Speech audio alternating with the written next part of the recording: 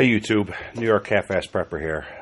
Something a little bit different. I'm asking for the gun community's help with identifying this handgun. Created a little slideshow here for you guys to take a look at. I took a few pictures of it when I was up there.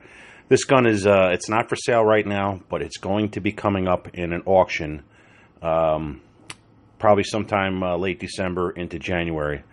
I think the auction is going to end in the middle of January, and when I know about it, I'll post a link if anybody wants to bid on it. I do believe that this handgun cannot be transferred in New York State and probably a couple other states unless we can identify it and establish a date on it.